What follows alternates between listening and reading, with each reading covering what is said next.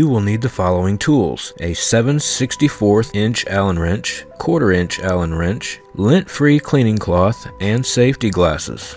The QB3 Repair Kit contains a pedestal with O-ring, the inlet spring, a loaded inlet valve, a piston exhaust valve assembly, grease, and a volume booster O-ring. Step 1. Invert the unit and remove the lid screws with a 7/64 Allen wrench. Step 2. Remove the lid and clean any visible debris with a lint-free cloth. Step 3. Connect an air line to the outlet port and apply approximately 10 pounds to help unseat the piston.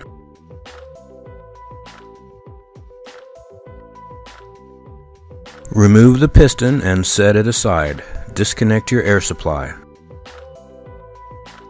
Step 4. Use 1/4 inch Allen wrench to remove pedestal, inlet valve, and spring.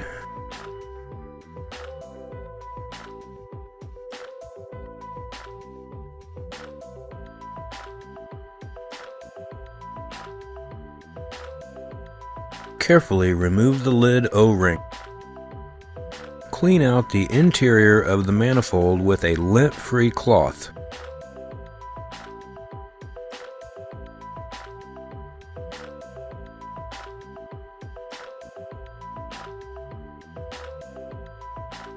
Compressed air may also be used to remove debris. Step 5. Prepare the contents of your repair kit. Step 6. Apply a fresh, even coat of grease to the manifold interior.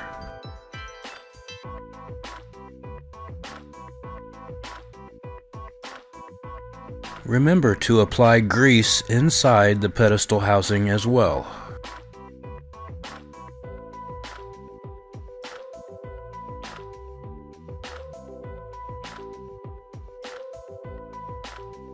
Step 7. Place the inlet valve spring into the manifold interior.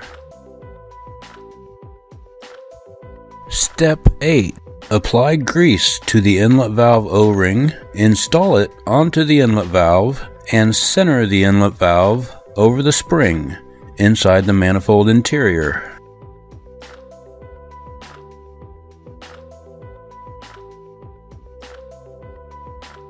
Step 9. Insert the pedestal through the inlet valve and tighten with a 1/4 inch wrench.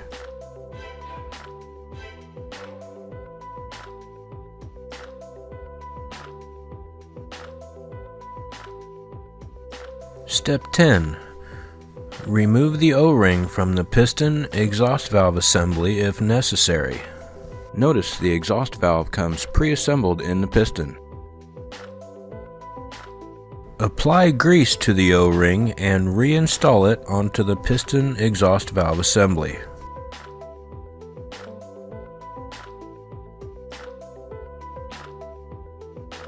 Step 11.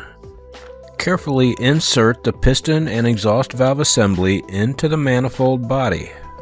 Connect an air line to the inlet port and apply approximately 10 pounds of pressure. Step 12. Pressing the piston down with both thumbs will ensure it is level, moving freely, and all of the O-rings have seated properly. After the piston has been properly seated, remove the air supply. Step 13. The last volume booster O-ring in the kit is for the lid. Grease it evenly and place it into the groove of the manifold. Step 14. Place the lid on the manifold, insert screws, and tighten in an alternating sequence.